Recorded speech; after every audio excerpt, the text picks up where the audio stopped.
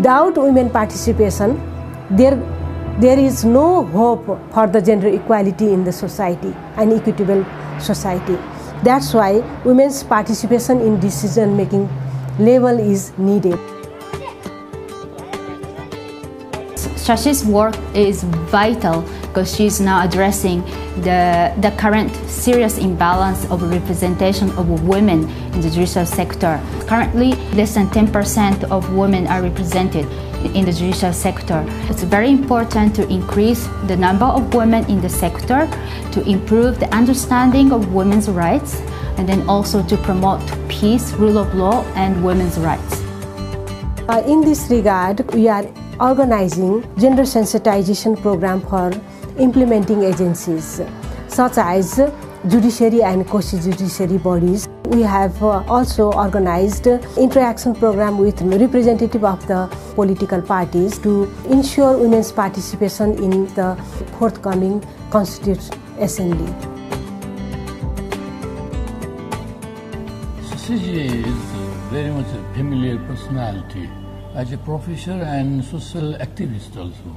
She is involved in this LAC institution. I think through this institution she has made so much contribution for sustainable peace through enabling female access to justice and social justice. This is LAC, is the Legal Aid and Consultancy Center. LAC's main objective is to provide free legal aid service and ensure access to justice for women and marginalized groups and conflict-affected women.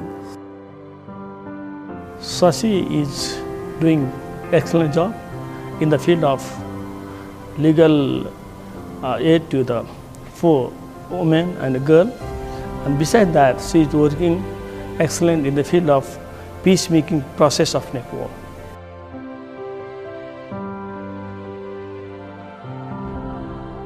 We are also conducting the gender sensitization programs.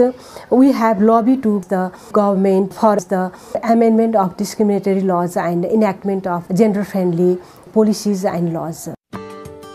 My dream in future in Nepal is to maintain gender equality and equitable gender justice in society. If the government or judiciary will ensure their protection and promotion of basic human rights for women and reduce gender-based violence, at that time I will be very happy.